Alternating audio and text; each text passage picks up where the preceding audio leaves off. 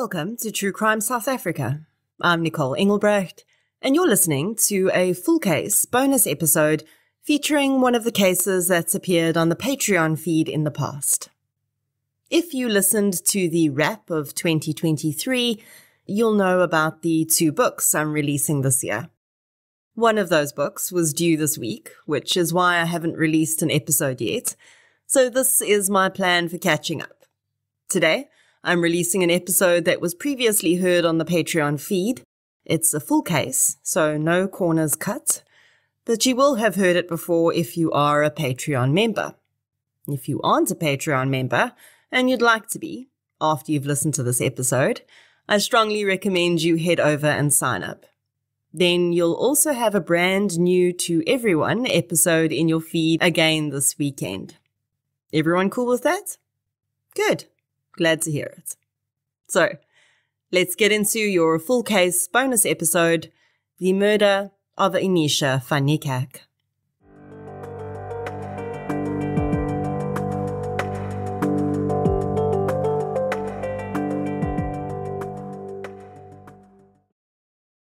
This episode is sponsored by the So What podcast. If I say Ruder Landman, I'm pretty sure that for most South Africans, the carte blanche music and Sunday nights come to mind. For years, Ruder was, along with her colleagues at Carte Blanche, the source of hot topic reporting and important insights. And just because she's no longer on the show, doesn't mean that incredible journalistic brain has stopped assessing the world in its unique way. Considering her husband, JP, is a political economic analyst, I'm pretty sure the big issue delving continues to this day in the Landman home. Imagine what that dinner table conversation is like. Well, the Landmans thought that their dinner table conversations were pretty interesting too. So they started recording them. And now, it's a podcast. Here's Ruder to tell you more about the So What podcast.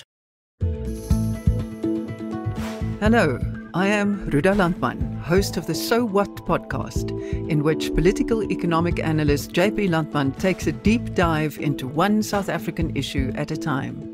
Whether it's load shedding, corruption, politics, economics, foreign policy, or anything in between, this is where you will find facts and insights to make informed decisions. The So What podcast, published monthly on all major platforms.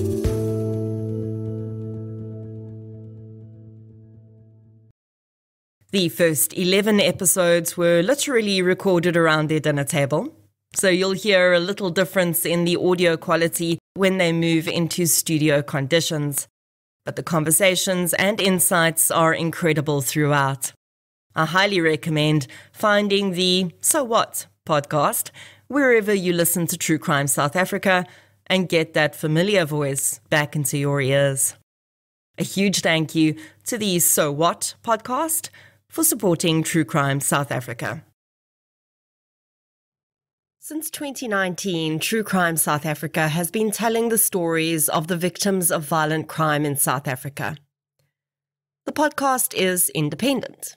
That means no big or even little corporates fund it. And that's just the way I like it. And it's the only independent podcast in South Africa that consistently charts in the top 10. Keeping a podcast like this going is time-consuming, and for the most part, it remains a one-woman process. It's me. I'm the one woman. You, yes you, are the reason this podcast continues to flourish and help bring in tips on missing person and cold cases. If you'd like to help keep the show running, please consider supporting our sponsors, signing up to Patreon or PayPal, follow the show on the socials, as the kids say, and share it with your fellow partners in crime. You can find our social links and learn more about our sponsors at True Crime South Africa/donate. The following episode may contain sensitive material, including descriptions of violence, sexual assault, or graphic descriptions of injuries to victims. If you feel you may be triggered by such material, please consider this before accessing our content. To access trauma counseling or services, Please see the helpline information on our show notes. Piecing together the past of the man who would become the perpetrator in this case is difficult, and for the most part we have to do it by looking at the charges and complaints against him that would later come to light. Gerard Stephanus Williamson was born in 1964.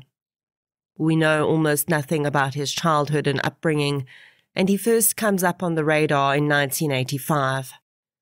He'd married young, at 21, and his first wife was just 20. In 1985, Gerard first assaulted his wife. He would remain married to this woman for another 18 years, during which she endured continued violent assaults from the man. In 1986, his wife gave birth to their first daughter together. In 1988, Gerard was accused of sexually violating a 6-year-old family member who was sleeping over at their house. That case was never brought to court, and it's unknown as to whether any criminal charges were laid against him. In the interests of maintaining the privacy of the victims, I'm going to be very vague about the identifying factors when I describe his sexual assault victims. In 1992, when another female family member turned 6 years old, he began to sexually violate her as well. And he would soon begin raping the child, which continued until that girl was 15 years old. Again, there seems to be no indication that these assaults and rapes were ever reported to police or investigated when they happened. We don't know whether the child had ever informed her caregivers of the incidents, but they did come up later on.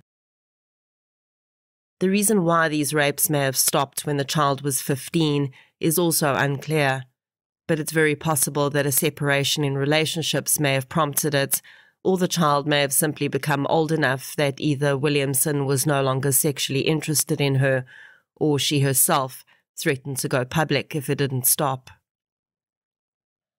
In 1993, Williamson once again raped his first sexual assault victim, who was by then 11 years old. 3 years later, he would finally stand in a courtroom to face a sexual assault charge when a 9-year-old girl from Moinoi accused the man of sexually assaulting her. Devastatingly, Williamson would be acquitted on this charge.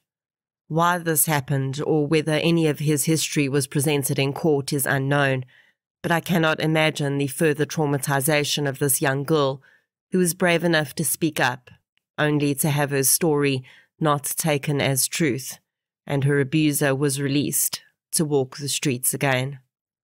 As part of that same case, though, Williamson was found guilty of assault, in that he'd struck a 27-year-old woman with a fist in the face. The only conclusion I can draw, although admittedly I do so without proof, is that this woman may have been the child's mother or other caregiver, and when the sexual abuse of the child was revealed, the woman perhaps said she was going to the police, and Williamson struck her. For that charge, Williamson was sentenced to 80 days in jail or a 400 Rand fine. He paid the fine and walked away. Williamson's relationships with women were almost always violent and abusive in many ways. He remained married to his first wife while he continued on relationships with other women. In 1998, he raped a woman with whom he was in a relationship. The woman never reported the rape, and I will not share her identity, but she did continue to see him for some time after this. Rape within the confines of a relationship is one of the most difficult for a victim to comprehend. Many still hold the mistaken belief that rape cannot occur within the confines of a relationship, and of course, that is entirely untrue. Consent for any sexual act cannot be assumed because a person has agreed to be in a relationship with you, and no person holds the rights to any sexual favor from their partner simply because they are married, engaged, or in a committed relationship. Marital rape was only actually officially made illegal in South Africa in the year 2000, when the Domestic Relations Act was passed, and it remains a topic that is deeply impacted by societal beliefs and religious stigma. When this rape is also part of a wider abusive pattern within the relationship, it becomes all the more difficult for a raped partner to come forward, as coercion and control so deeply impact their decision-making processes. By the mid-90s, Williamson had become involved in a relationship with a woman who would become his second wife. Jane van Niekerk was the same age as Williamson when she became involved with him, and she had a young daughter, Anisha. Anisha was in her early teens when her mother met and eventually married Gerard Williamson. And if you've been paying attention to this man's previous crimes, you might already be getting a sinking feeling in your gut. And yes, unfortunately that feeling is entirely warranted. Except that with Jane and her daughter Anisha, he would take his horrific actions further than he ever had before. One thing I'd like to point out before I go any further is a name issue that may be confusing to those of you who are familiar with other well-publicized South African crimes. This case was not very big in the media for various reasons, but there was another well-publicized case with a victim of the same name, Anisha van Niekerk. And I don't want you to get the two confused, because I initially did in the beginning. I covered the murders of Anisha and Joey van Niekerk in episode 78 of the True Crime South Africa podcast. So when I stumbled across this case, it took me a moment to realize that it wasn't the same instance. But indeed, these are two very different victims and two completely separate cases. Although we don't know how soon after their marriage Gerard Williamson started becoming abusive and violent toward Anisha, with Jane, it started before they were even married. In 1999, Jane laid a charge of assault against Gerard after he punched her in the face at their home. As is so often the case with victims of domestic violence, Jane withdrew the case before it could make it to court. In 2000, Gerard's employer at the time brought charges against him for the fraudulent use of his company petrol card. This case was also withdrawn before it could make it to court.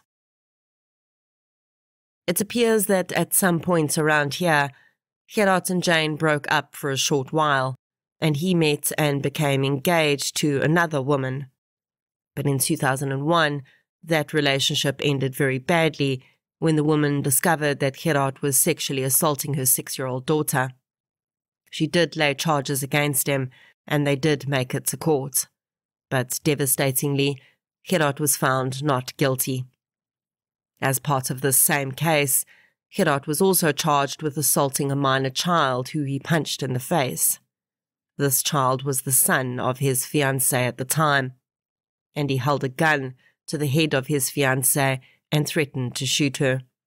The latter two charges were withdrawn. Now, I don't have any details about all of these cases that were brought against Williamson, nor why certain charges were withdrawn and some charges were unsuccessful against him. Considering this man's significant history of aggression and threats, I can only think that a lot of this had to do with him threatening witnesses. It's honestly terrifying to me, though, that someone like this could constantly get away with what he was doing. In a very sad way, I can almost understand the sexual abuse against children charges failing, because the successful prosecution rate on such cases is very low for various reasons.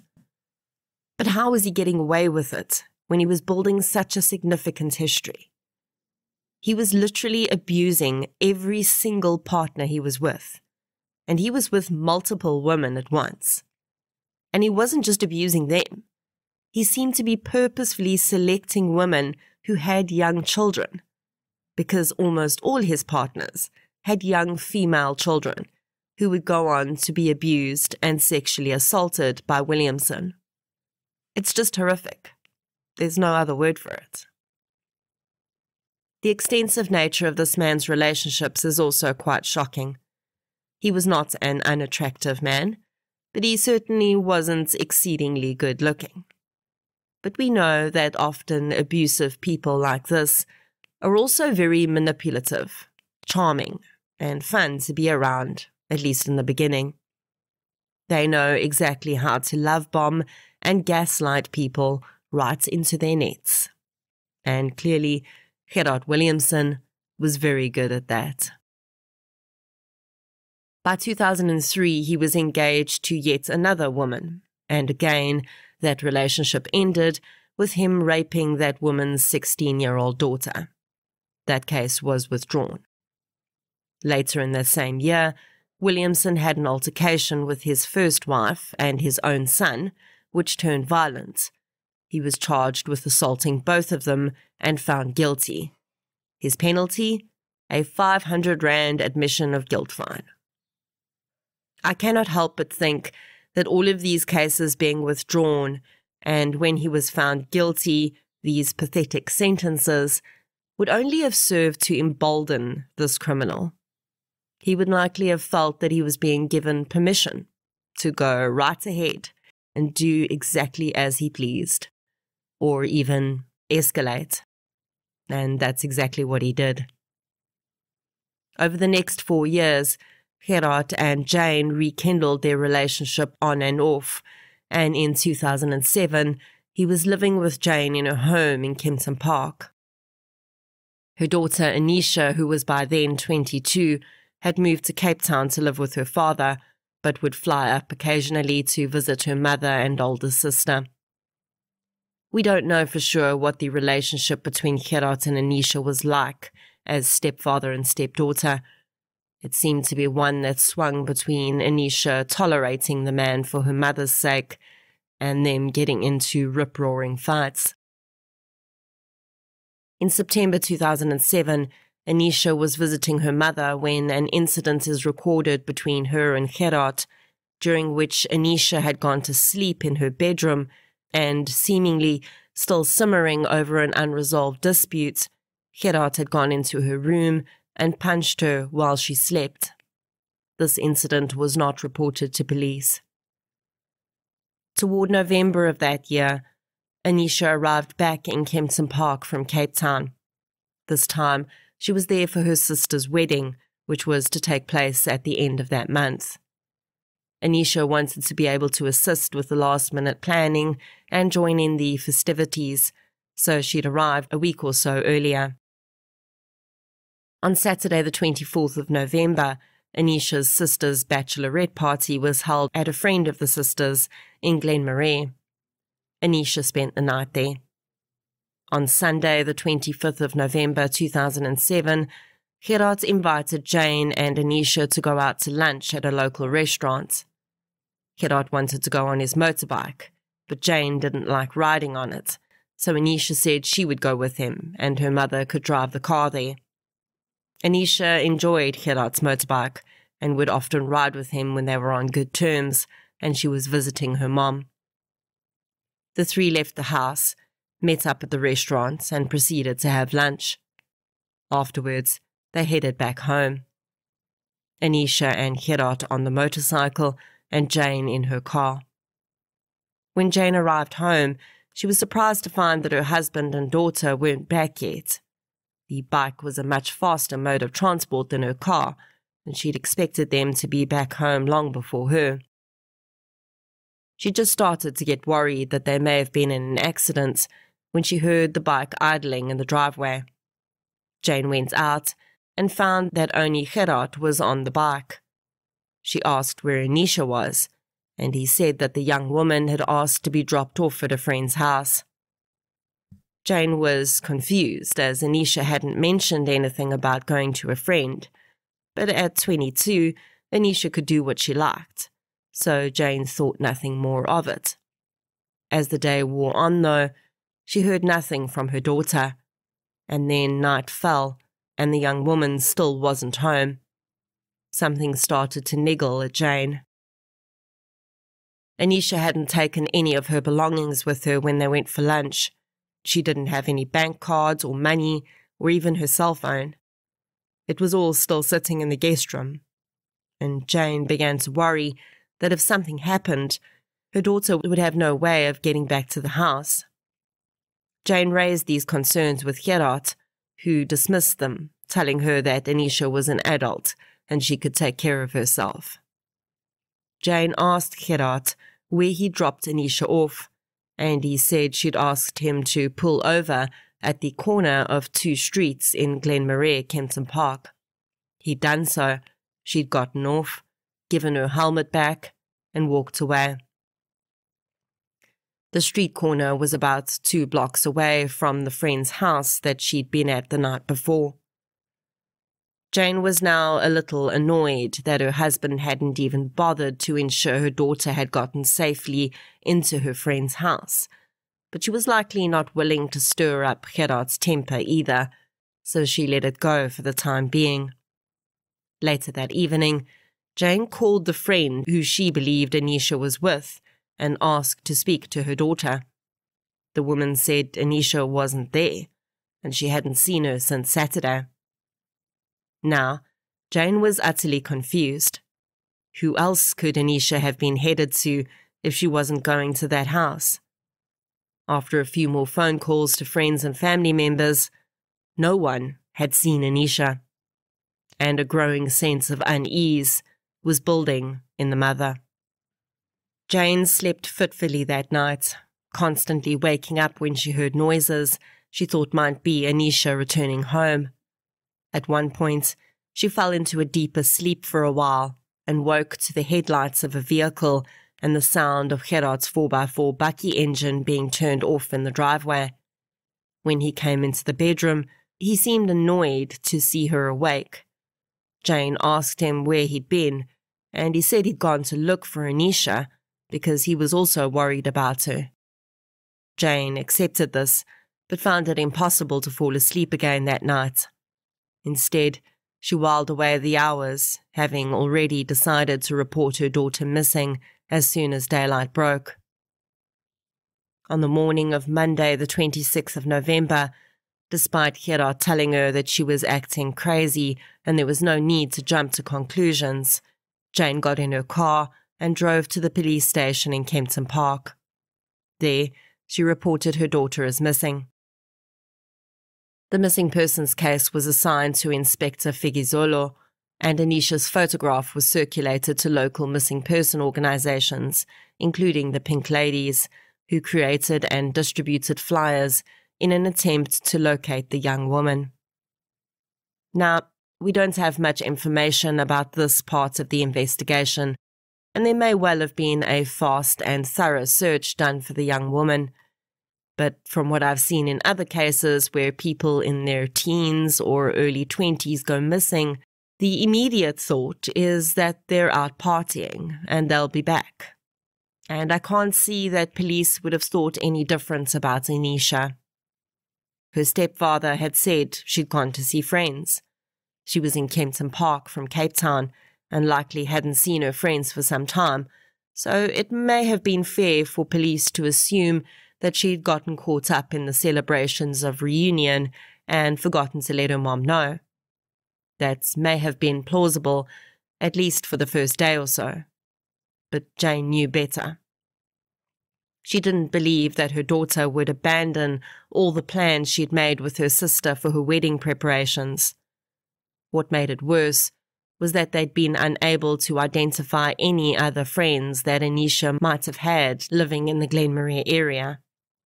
Why would she have asked to be dropped off on a street corner and not at a house? In checking her cell phone, it also didn't appear that she'd had any communications with anyone in Kempton Park since she'd arrived. So why would she randomly pitch up at someone's house on a Sunday afternoon? It just didn't make sense. As the days started to pass without any word from Anisha, all her mother could hope was that the young woman would at least arrive at her sister's wedding. If she'd gone off on some uncharacteristic bender, everyone knew that she would not miss the wedding for anything in the world. As the 1st of December and the wedding day arrived, everyone held their breath in anticipation of Anisha's arrival. She would come rushing through the door, muttering apologies, looking as beautiful as ever, and ask if her dress was there. But the ceremony came and went, and then the reception. and there was no sign of Anisha. What should have been one of the most joyous days of her sister's life was now marred by the knowledge that Anisha was not okay, because if she was, she would have been there. 2 days later, on the 3rd of December 2007, a man walking on the side of the Bapsfontein Bronkhorstspruit Road made a grisly discovery. The body of a female was found lying meters from the road's edge. When police arrived at the scene, they found the severely decomposed woman lying on her stomach. Her arms were outstretched above her head, and she was nude except for a shirt which had been pulled up over her breasts. When forensics teams arrived, the first thing they noticed was that there was no sign of blood at the scene, despite the woman having a significant head injury. The murder didn't appear to have taken place at that location. There was no form of identification on or near the body, and due to the severe head injury which had resulted in parts of the skull being crushed, facial identification was going to be impossible.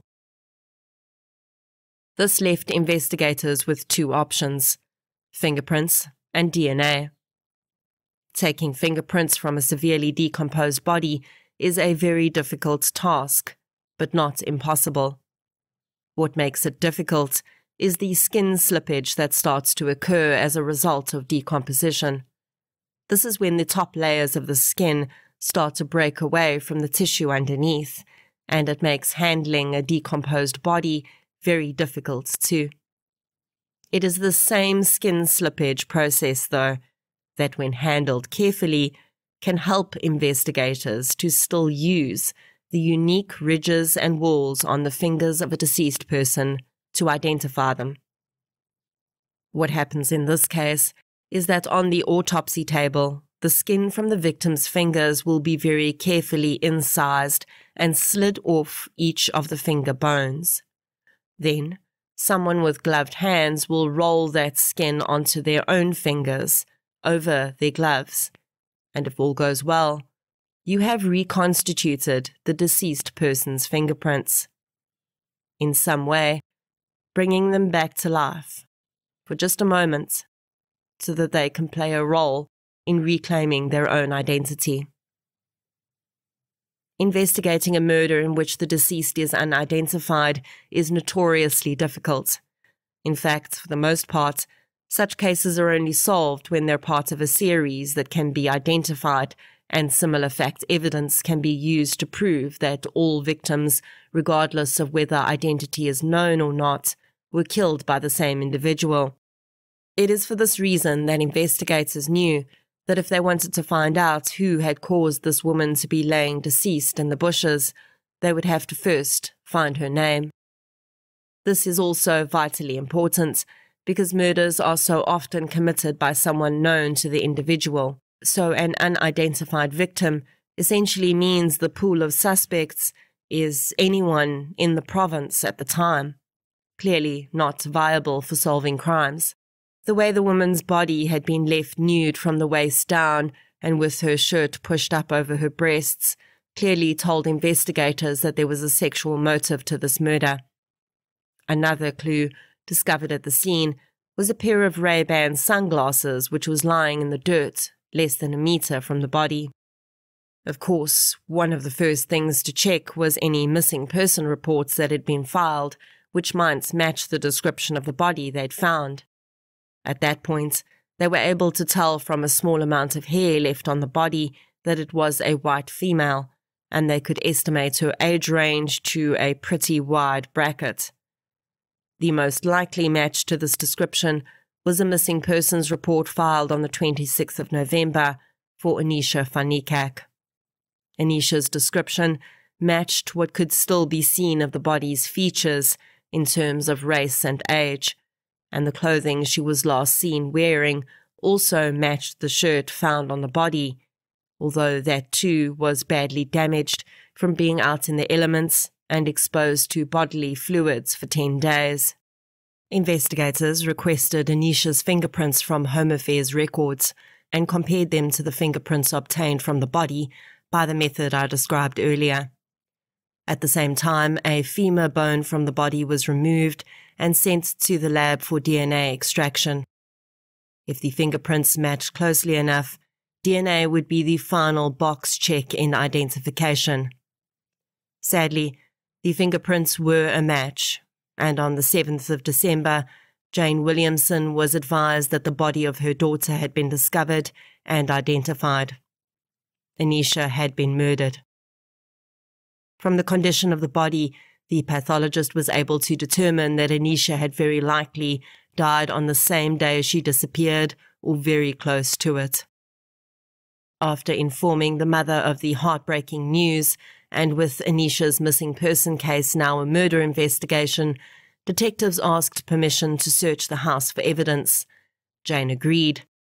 Of course, she knew her daughter had not come to any harm in her home. All the while, Gerard Williamson sat beside his wife, rubbing her shoulder, consoling her. He couldn't believe it, he said. Not Anisha. She'd been like a daughter to him. After providing a statement to investigators about what had happened on the day of Anisha's disappearance, police asked Gerard to hand over the helmet and jacket that Anisha had been wearing on the motorbike the day she went missing. He duly did so, and police took this as well as a few of the girl's personal items that remained at the house with them. The next few weeks would be a flurry of activity in the investigation, as dual legs of the investigation looked into the possibility that the last person to see her alive, Gerard Williamson, could be the suspect. But at the same time, the possibility she'd indeed been dropped off in Glenmarais could not be discounted entirely.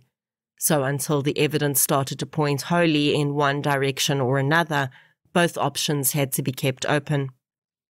When detectives started to chat to people about Gerard Williamson, though, alarm bells began to go off.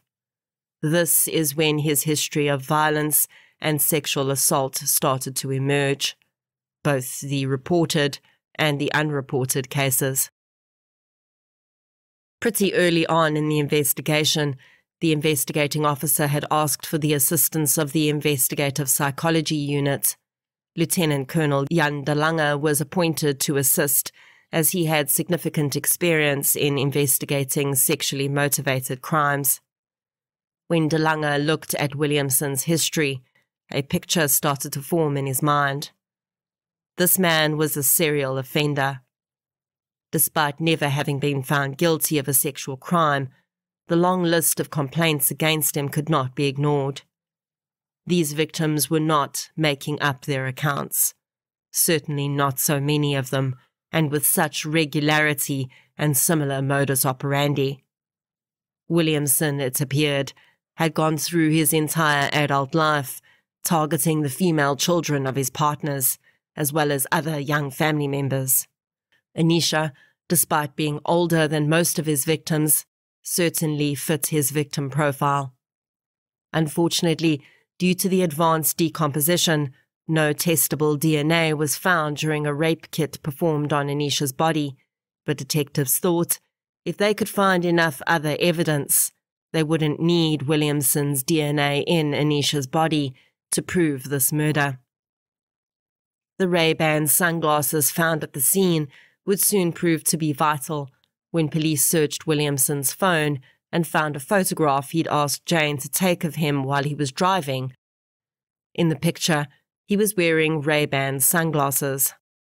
When they questioned Jane Williamson, she said that her husband had owned sunglasses like the one they'd showed her in the evidence packet, and that she hadn't seen them since Anisha had disappeared. In some really great detective work, police were able to use facial recognition technology software to compare the sunglasses they'd found at the scene to the ones in the photograph of Gerard Williamson. Using several distinct characteristics of the sunglasses in question, police were able to conclusively show that these were the same sunglasses that Williamson had owned. Then came the final nail in Williamson's coffin. On the 25th of February 2008, investigators received news that blood found inside the visor screw of the helmet which Anisha had been wearing when she disappeared, was a match to her blood. This was more than enough evidence to arrest Gerard Williamson for the murder of his stepdaughter Anisha. And later that day, that is exactly what happened. Jane Williamson had not wanted to believe that her husband could be responsible for the murder of her daughter. She tried to explain away the evidence that seemed to be mounting against him, but on that day, as he was handcuffed in her home and led away, she could no longer deny the truth. For the first few days after his arrest, Gerard Williamson refused to speak to police, except to insist that he was innocent. But late on the 27th of February, Williamson asked to speak to the investigating officer. He would go on to deliver a confession of the following events. Williamson said that on Sunday, when Anisha had disappeared, they'd been riding home on the motorbike when he'd pulled over on the side of the road and killed Anisha in a nearby stretch of veld. He gave no reason for killing her and refused to admit any sexual motive to his crime. He said he'd hit Anisha in the head with a large rock until she was dead. Anisha's skull had been sent to the University of Pretoria for reconstruction due to the extensive fractures she'd sustained and the nature of injuries lined up with multiple blunt force blows from an object such as a rock. He said that he dragged her body into some bushes and then gone home to Jane. He confirmed that that night, when Jane had said he'd woken up and gone out, and he'd claimed he'd been looking for Anisha, he'd actually gone back to collect her body and deposit it in an area closer to Glenmarais to try and match up with his story. He didn't want her body to be found on the route he would have taken home from the restaurant.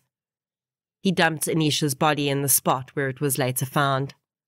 He claimed that she'd been fully clothed when he'd left her there, but he'd gone back a few days after he'd killed her and retrieved her clothing, which he then burned in a braai at Jane's home.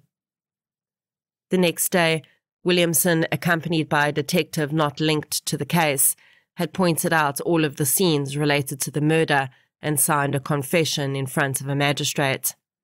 Jane Williamson was informed that her husband had confessed to the murder, and she broke down and had to be hospitalized.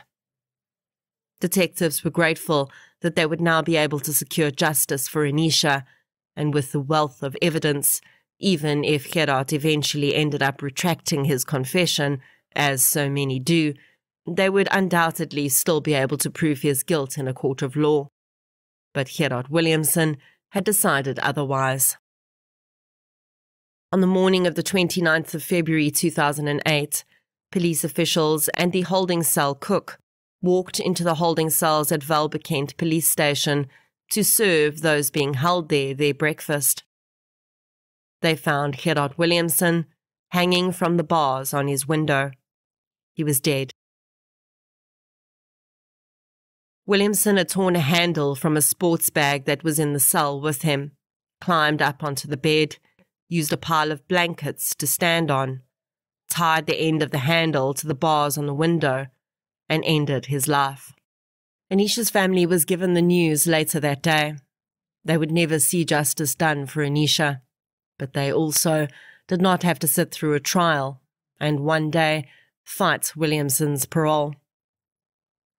It's frustrating to think that Gerard Williamson could have been stopped before he escalated to murder, but honestly, this is not an uncommon situation. The world over, these types of habitually violent offenders will go through their entire lives, assaulting and abusing, and either continually get themselves out of these situations, or for whatever reason, the law doesn't catch up with them. But even if Williamson had been found guilty on one of the sexual abuse charges against him, it's unlikely he would have seen any significant jail sentence for his early crimes. In the UK, they've acknowledged that a person's history of complaints must be taken into account by police officers when assessing the risk of a domestic violence situation. But this is a discretionary policy, and still, to this day, people like Gerard Williamson continue to commit crimes around the world because cases are viewed in isolation rather than with the history behind it. As far as we know, this is the first time Williamson committed murder. I don't think there is any doubt that he raped Anisha and that her death was a direct result of this. She was far older and more likely to fight back, and also to be believed if she went to police. But this was not a crime of desperation. Williamson was extremely calculated about how he carried out this crime, and he had to have known that Anisha would not give in to his advances when he pulled over on the side of the road that day. I don't know exactly what was going through his head, but maybe he planned to kill her all along. His partial confession, in my opinion, was a slap in the face. He may have at least provided confirmation to his still disbelieving wife, but he didn't have the courage to say why, nor to admit that he'd raped Anisha. So now her mother and siblings have to live with not understanding what was going through this man's head when he did this terrible thing. I'm never one to call suicide cowardly. I don't believe in other situations it is that at all. I believe the act of ending one's own life is often the only course of action a person sees as right for them at that time. In this case, though, Williamson knew very well that he was exposed. His run as an untouched sex offender and abuser was over, and rather than face the consequences and his victim's family in a court of law and risk having his entire history presented to the public, he decided he was going to take that one last act of control and exit on his own terms. Anisha van Niekerk was an absolutely gorgeous young woman. Her smiling face beams out from photographs, and you can almost hear her laughter echoing from that moment in time. There are many survivors of Williamson's crimes. One woman commented on a blog post that the man had raped her when she was a child. She said that her mother knew about the rape and did nothing to protect her. Silence within families about sexual abuse is a dangerous thing. Often a child will be unable to speak about the abuse they've endured because of the grooming process. But just as often, they do speak up, and the family decides it's better to deal with the matter without police. Often they will make it the responsibility of the children in the family to protect themselves. Don't be alone in the same room with Uncle so-and-so, okay? That woman that commented on that blog felt betrayed. She felt like, as a small child, she was put in the position of protecting herself against a predator.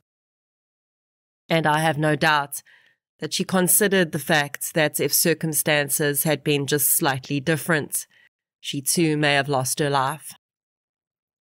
Perhaps in a way, it's fitting that Gerard Williamson has been removed from society permanently. At the very least, he can't hurt anyone else. For Anisha, though, that came too late.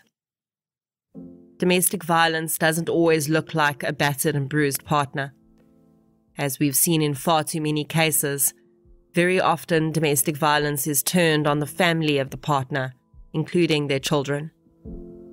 Really, there's no simple solution to this, except to say that as family members of survivors of sexual abuse and domestic violence, we cannot remain silent.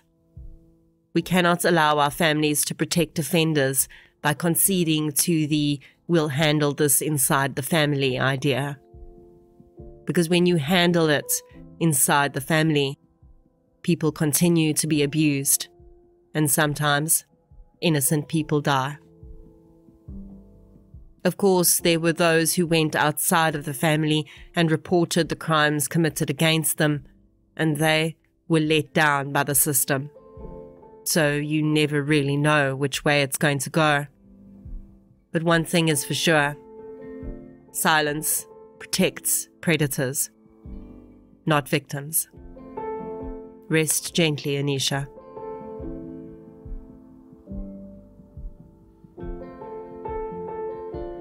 if you'd like to hear more victim-focused true crime content, please subscribe to True Crime South Africa on Spotify or the platform you're using to listen right now.